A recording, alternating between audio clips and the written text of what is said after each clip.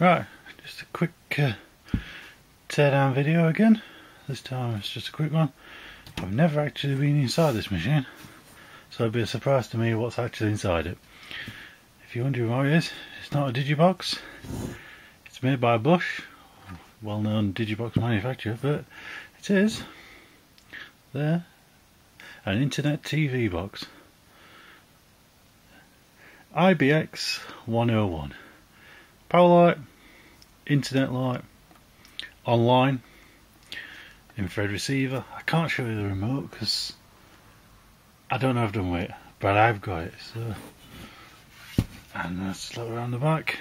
You got a telephone in because it was basically dial-up, print port, and scart, and 6 volts in.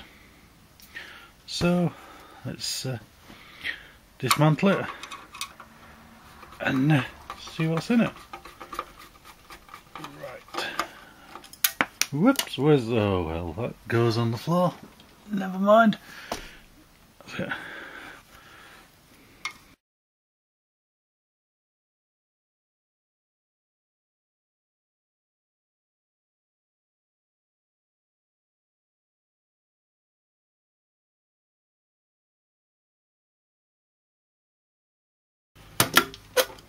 Now we've got all the screws out, let's say. Right, I've got all the screws out. Let's see what's in it. Put that back like that. Put that over there. Let's see what we got. Well, definitely a lot of wires in it. And, well, let's have a look at that. When it focuses,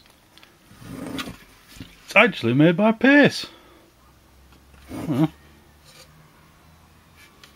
All this for Bosch. Looks like Pace made the internal board, and Bosch just stuck the name on it. Well, they look like ROM chips. That's just for, up to now. ROM chips. Memory chips. That.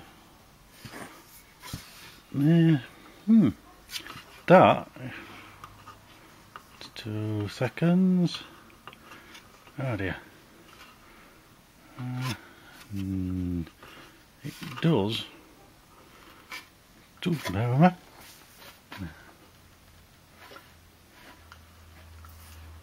me. Well, that looks like a Cirrus Logic chip. Might look that up later, see what it is. To be honest, I haven't got a clue in this thing. That's a bit of power regulation, because that's power. Oh no, I got that wrong as well. That's to do with the phone circuit down there. Yeah, because that chip, I'm sure I've seen that in a PC modem card. Don't hold me to that, might be wrong. So, I'm at a loss, I ain't got a clue. Well, that's to do with, that's the TV out and power board there. It also controls the display lights and infrared. So, yep, so there you have it. So I come with more information, but there you go. Inside a Bosch internet TV device that's made by Pace. Right, if you have been, thanks for watching and goodbye.